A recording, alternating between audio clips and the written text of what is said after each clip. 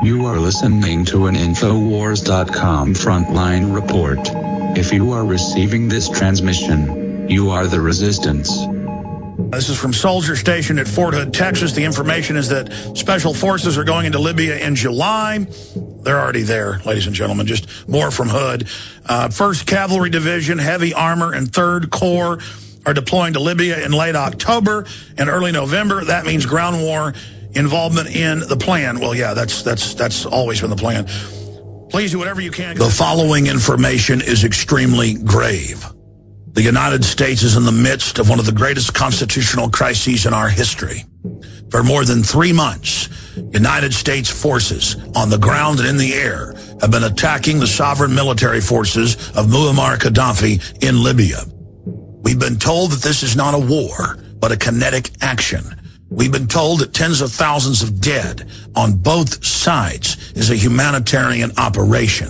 And we were told by Obama that the action would last days, not weeks. Infowars.com can now conclusively report that the date of a full ground invasion of Libya by U.S. military forces under NATO and UN command is set for October and November of 2011, just 3 months away. Larger contingents of U.S. Special Forces are already preparing to move into the nation in mid-July. Infowars.com can now report information that we've been gathering over the last month from multiple sources known to us inside Fort Hood, Texas.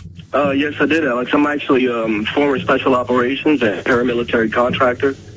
And everything you said has been 100% accurate as far as the troops in Libya and special ops down there in Libya and Pakistan and stuff like that. Everything you've said so far has been 100% accurate. The 1st Cavalry Division, Heavy Armor, and 3 Corps are deploying to Libya. The troops we've talked to on and off air are all extremely concerned. They know that Congress wasn't even consulted, and Obama, quote, used the UN's authority as the power to launch this new war. You heard it here first, America, and the rest of the world listening.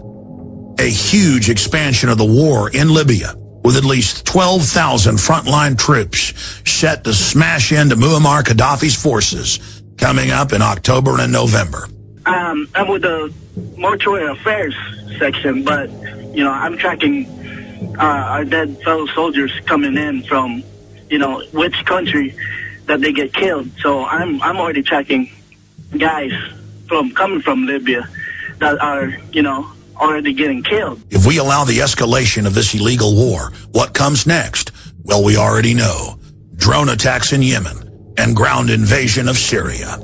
Many of the troops we've talked to have been told that this will be the beginning of World War III and the complete occupation of North Africa, the Middle East, and Central Asia.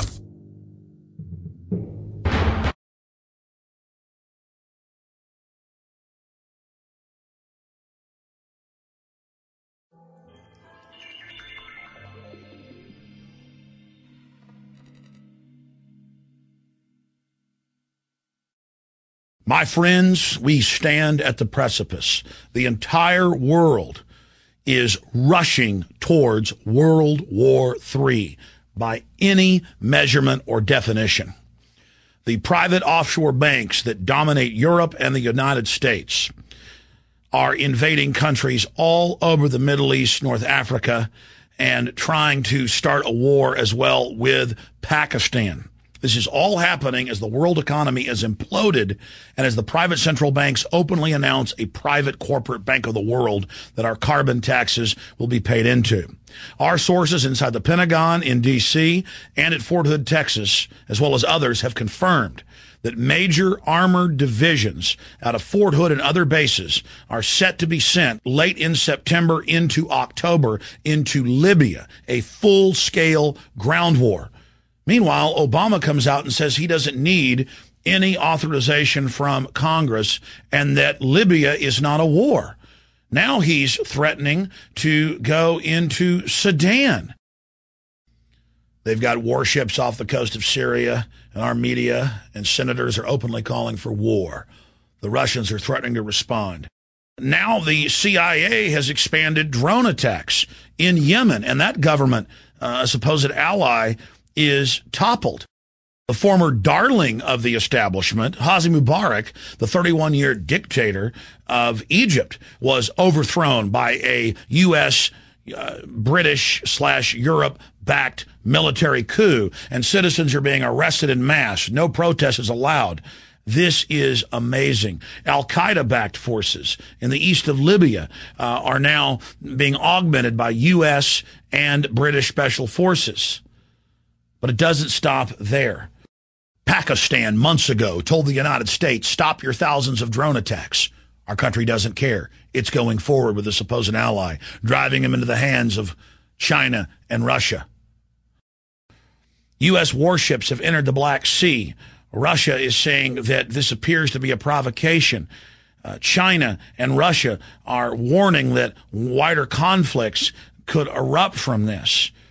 The word we're getting from our military sources and officers is that they've been told that basically a giant war in North Africa, the Middle East, and Central Asia is about to be launched as a political smokescreen for the financial collapse that's happening in the West, because they know populations in Europe, England, and the United States and Canada will rally around the government as the depression intensifies if they're in the middle of a war. Also, the establishment can use staged terror attacks or provocateur attacks or real attacks launched by Muammar Gaddafi as a last-ditch effort to hold on to power. That can then be used to take our liberties domestically here at home. We're seeing the rollout of the TSA on the streets of America. We're seeing open spy groups being formed through pastors and lawyers and community organizers to spy on their fellow Americans. All of the classical forms of tyranny are now unfolding, and a giant multi-region war that will undoubtedly suck in China and Russia is now being launched. That's why they gave President Barack Obama, right after he got into office, the Peace Prize. They knew that all these new wars were going to be launched, but that they would be called peace. This is Obama's global peace tour. First, he sold as this anti-war liberal. The planet bows down before him after 8 years of warmongering and lies about WMDs by George W. Bush. And then Obama launches new conflicts across the globe, but dubs them as humanitarian and bringing peace, and tells the world giant mushroom clouds and huge buildings being blown into pieces is not war. It is humanitarian liberation. And the controlled corporate dinosaur media said, you don't understand. These new wars are not wars. These are kinetic actions, and these are to bring peace. We were told Al-Qaeda were the good guys in the east of Libya going after Muammar Gaddafi. We were told that bombing their cities and killing thousands was humanitarian. And now we're told that a new war, peace action needs to be launched against Syria, and U.S. warships are waiting off the coast. Obama says he's concerned about what's happening in Sudan, and there might need to be a military bombardment there. Yemen is being carpet bombed by hundreds of Predator drones. And the media says, look at our peacemaker. Look at our king. Look at him. Our great new General Obama. He doesn't need Congress for authority. He has the United Nations. Ladies and gentlemen, last year at Bilderberg, and again just a few weeks ago at Bilderberg in St. Moritz in Switzerland, our sources who've been very accurate in the past have reported to us that this is part of a global destabilization program that is meant to lead to not just a multi-regional conflict, North Africa, Middle East, Central and South Asia, but to engulf China and Russia in destabilizing color revolutions. But the globalists won't stop there. They must destroy every nation state. They must destroy every currency. They must destroy every economy. So the entire world bows to this world government George Sorosian program of order out of chaos and the private global banking cartel that you will pay your carbon taxes to. It is happening. Meanwhile, it has now been proven what we first reported last year, that the Bureau of Alcohol, Tobacco, Firearms, and Explosives for the last 2 years knowingly helped ship semi-automatic firearms by the thousands to Mexico in an attempt to then track the weapons back into the United States and connect them to violence in Mexico so the federal government could call for a total ban on all semi-automatic firearms, as they have now done. This is incredible. Another example of staged terror, another example of a frame-up, this time targeting the Second Amendment. And CNN, the Houston Chronicle, you name it, has now reported on the fact that over 28,000 people have been killed in Mexico in the last 2 years, that the Southwest in the United States is now more dangerous than the worst areas of Eastern Europe for kidnapping. Mass graves have been found all over Mexico and on the Texas and California-Nevada border with dead children. It's now been confirmed that Western-trained, U.S.-trained Los Zetas pull over buses full of Mexican civilians, men, women, and children, rape the women and kill them, kill the old people, and take the teenagers and have them fight to the death in gladiatorial games, a form of trauma-based mind control. They then take the winners and train them as assassins. So understand, more people are dying a year on the Texas-Mexico border than died each year in Vietnam. A true war is going on. A completely collapsed society, a failed state, expanding into the United States, and it's not even on the radar. The media barely reports it. They've got their own giant armored vehicles. It's a full-on war financed by the criminal megabanks that are on record laundering more than $376 billion in just the last few years, are waging a war of drug consolidation, knocking out their competition in Mexico as the Latin American drugs are fed through southern North America. World War III is here. The whole world is going into crises. The domestic police state is unfolding against the people of our republic. We must take back Washington. We must take back our states. We must identify the fact that offshore private corporations have now hijacked our government and are using it as an instrument of global destabilization to bring in their world government on the ashes of our once free society.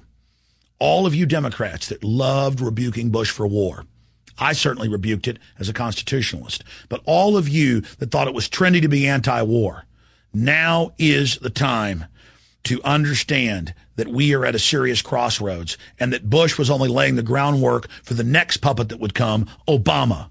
Obama, the man of peace, the man of desolation, death, and destruction. This war that is about to engulf the world will be one of the most destructive, if not the most destructive in human history, and could lead to thermonuclear war. Please warn everyone you know. World War III is now upon us. Ask yourselves, what are you doing in this time of great challenge? What are you doing to unlock minds? Go to Infowars.com and PrisonPlanet.tv for the latest headlines and cutting-edge information.